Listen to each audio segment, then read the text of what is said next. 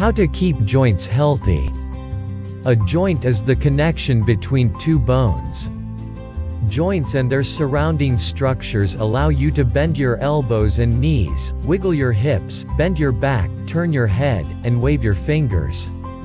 Smooth tissue called cartilage and a lubricant called synovial fluid cushion the joints so bones do not rub together. But increasing age, carrying too much weight or injuries can wear and tear your cartilage. This can lead to a reaction that can damage your joints and lead to arthritis. The best way to care for your joints is to keep your muscles, ligaments, and bones strong and stable. These are the 7 easy steps you can take to keep your joints in good health. 1. Watch your weight. Keeping your weight within a healthy range is the best thing you can do for your joints. Overweight place extra strain on your weight-bearing joints, which are knees, hips, back and ankles. That's why so many overweight people have problems with these areas of the body.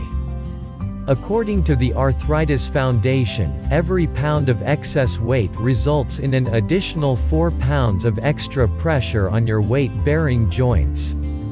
The higher the number on scale, the more wear and tear you put on your joints. By achieving and maintaining a healthy weight, you can limit the amount of stress on your joints and reduce your risk of joint damage. 2. Exercise for healthy joints. Exercise can help you lose extra pounds and maintain a healthy weight. Some research suggests that aerobic exercise activities that get your heart rate up can reduce joint swelling. If your joints doesn't allow you for step aerobics, then opt for exercises that won't give your joints a pounding. Try low-impact activities such as swimming or bicycling. 3. Stay active. Staying active can help to reduce stiffness in your joints. If you are a couch potato, computer addict, or one who remain glued to a chair all day long, then you have a high risk for joint pain. Less movement means more stiffness in your joints. So, take small breaks at work, and stretch a bit or move around. 4. Stay strong. Strong muscles and bones provide support and stability for your joints. Adding strength training exercises to your routine can help you build muscles that keep your joints safe and surrounding ligaments strong. You can take the help of a certified trainer to learn to do the exercise correctly.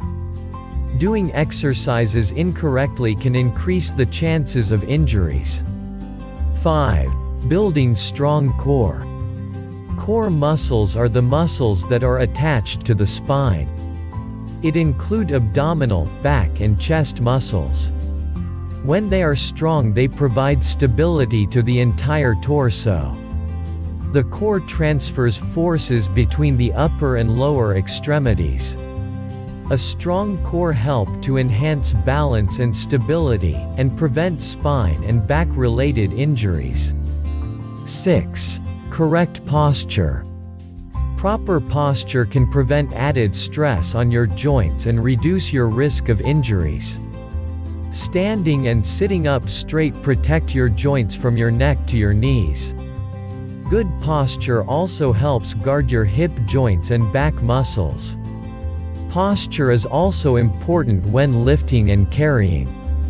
If you carry a backpack, put it over both shoulders, instead of slinging it over one, and when lifting heavy objects, use the biggest muscles in your body by bending your knees instead of bending your back. This can protect you from a painful injury or joint damage. 7. Diet nourishes the joints. Eating healthy diet is good for your joints, because it helps build strong bones and muscles and also help you lose excess weight. Eating proteins-rich foods can help you build strong muscles. You can keep your bones strong by eating foods with calcium and vitamin D. Foods such as milk, yogurt, broccoli, kale, figs, and fortified foods like soy milk or almond milk contains calcium. Sunlight is a great source of vitamin D. Omega-3 fatty acids-rich foods like nuts and seeds can reduce inflammation in your joints. Other foods, such as tomatoes, olive oil, green leafy vegetables, berries, can also help to reduce inflammation. You can also take calcium supplements after consulting your doctor. If you find this video useful, then give this video a like and share with your friends. Subscribe the channel and ring the bell to get all updates of the new videos. Thanks for watching.